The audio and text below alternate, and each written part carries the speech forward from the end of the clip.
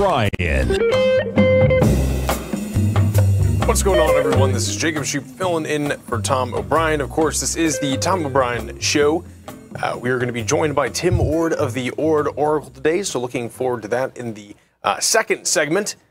Won't take as long as we need to get through all of that. Let's take a look right now at where we're at. Well, it was some pretty okay data against the idea of a recession, so we're up a little bit right now in the E-mini, up about 1.66%.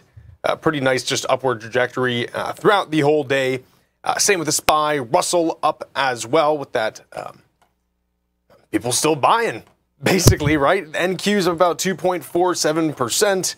Again, same kind of thing across the board. And the Dow Jones pretty securely above that $40,000 line right there. Gold contract dipped a little bit, but we're back up at 2,498, which is pretty solid.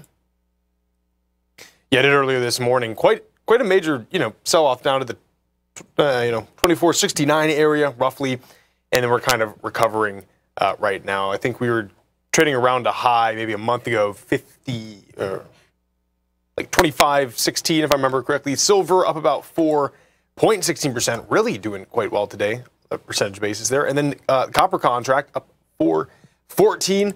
Crude oil still running pretty high as well today, 130, trading at 77.97.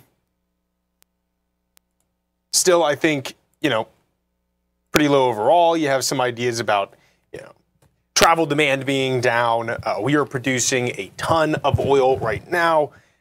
Some ways to kind of bolster ourselves against anything that happens internationally. Then also, it keeps stuff down for inflation as well. Tesla roaring right now. I mean, all these EV guys are roaring currently. You have Lucid up 2.23% today. I think Rivian was doing pretty all right as well, up 3.5%. Yeah, pretty good stuff going on.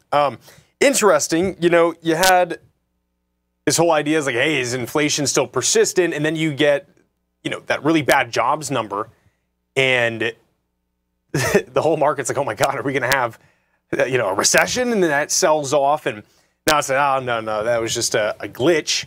And so we're right back up, moving. Now, I still think over, multi-month period, inflation definitely is cooling, because one of the things, someone could think would be, well, hey, I mean, you had this massive sell-off, right? And it seems like, this is outside of or rather, let's see, the unemployment numbers are below analyst expectations.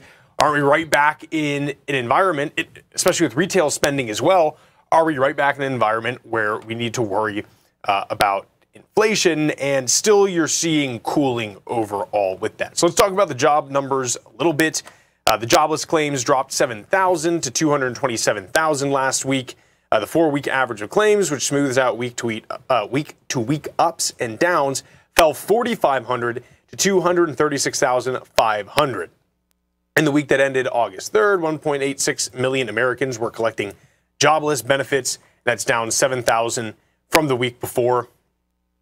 I think as well with some stuff, regarding these job numbers, being lower, and that might be indicating, potential recession. I think something that's important to know as well is not so much of these jobless claims are from people getting laid off, but maybe more people entering the market as well, and there's just not new positions opening up. Now, of course, we have seen job cuts in some areas, but I would argue those are companies that had a lot of excess spending, and their capital was finally shoring up, and this is over the past, 2 years or whatever.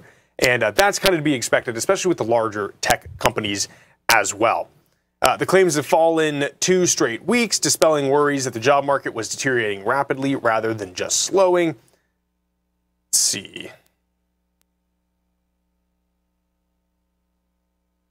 Yeah, so lately higher rates have finally seemed to be taking a toll. Employers added just 114,000 jobs in July. And that's well below the July through June monthly average of 218,000. The employment rate rose for the 4th straight month in July, though it remains low at 4.3%. Monthly job openings have fallen steadily, really what I think is happening with this as well, since peaking at a record of 12.2 million in March 2022. And then, of course, you had retail pretty strong as well, up 1%. in July versus, I think, analyst estimates were like 0.4 or something like that. I mean, that's a really strong market still, you know. Bloomberg also has an article saying that the quant funds are ready to put a bunch of cash into the stock market. You know, it's weird. I was asking that question yesterday, like how much does a single rate, you know, 25 basis points cut generate economically? And I think you're seeing a lot of pent-up demand in housing. I think you're still seeing a strong consumer. We were talking a little bit about Tapestry, which, give me a second to get the, you know, they have like the Coach brand and everything like that. Now, they declined a little bit, right? Let's take a look. Yeah, these guys have luxury brands, right? They declined a little bit in Q2, earnings-wise, but they're still like, hey, I mean, things are good. We're just kind of flat right now. We talk about that a little bit. The Coach hit $5.1 billion in annual sales. Gross margins for the year expanded 250 basis points to 73.3% of sales. Yeah, I mean, there's still like somewhat resilience in the market, right?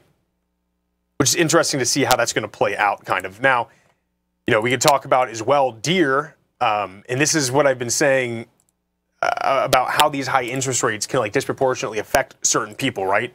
So John Deere had really bad earnings, and that's because the farmers get so messed up by high interest rates. Let me try to pull this up.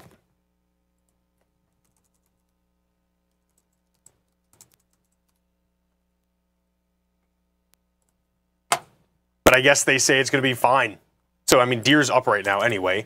But you've had this, like, pretty strong, like, I mean, yeah, they're up 7.41 on forward guidance.